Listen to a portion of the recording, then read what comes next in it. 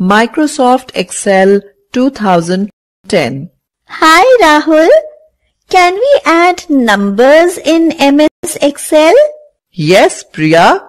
Can you tell me how to do it? Sure, Priya. This is very easy. Let me tell you in detail.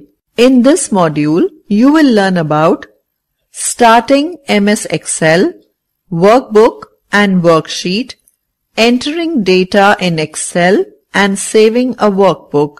Microsoft Excel 2010 is a spreadsheet software specially designed to perform mathematical calculations. It is used to record and analyze numerical data. How to start MS Excel? To start MS Excel, follow the given instructions. Click on the Start button. Click on Microsoft Office. Click on Microsoft Excel 2010. On starting MS Excel, a blank sheet appears on the screen.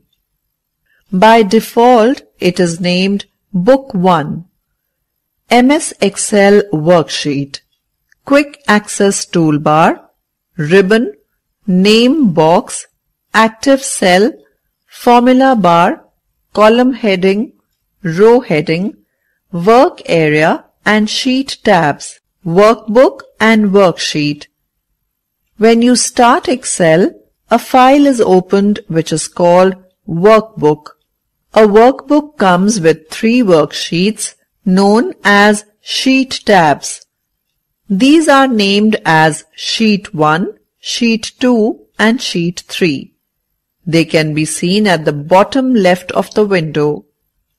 A worksheet is divided into rows and columns. Data is entered into the worksheet. Rows. Each row has a numerical heading ranging from 1 to 1,48,576. Columns. Each column has an alphabetical heading at the top. Each worksheet contains 16,384 columns. The first column has letters from A through Z, then AA through AZ, and continuing up to XFD. Cell. The point where a row and a column meet is called a cell. Each small rectangle in a worksheet is called a cell. Cell reference. The address of a cell or cell reference can be written by combining the letter representing a column and the number representing a row.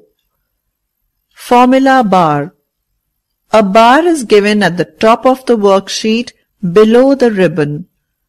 2 small buttons are present on the left of the formula bar. The Cancel button can be used to cancel the data entry.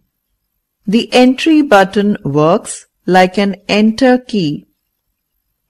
Cell pointer. A highlighted cell boundary that indicates which cell is active at the moment is called a cell pointer. Entering data in Excel. You can enter number, text and formula in the cells of a worksheet. To do this, you need to follow the given steps. Click on the cell where you want to enter the data. Type your data in the cell.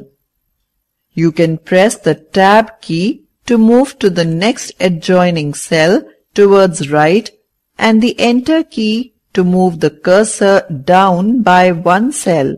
Saving a workbook. To save a workbook, follow the given steps. Go to the File tab and click on the Save option. The Save As dialog box appears. Select the drive and the folder in the Save As list box where you want to save the workbook.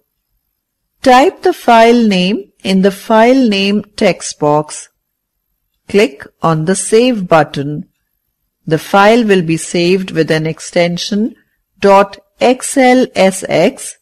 or you can save the file by clicking on the Save button present in the Quick Access toolbar.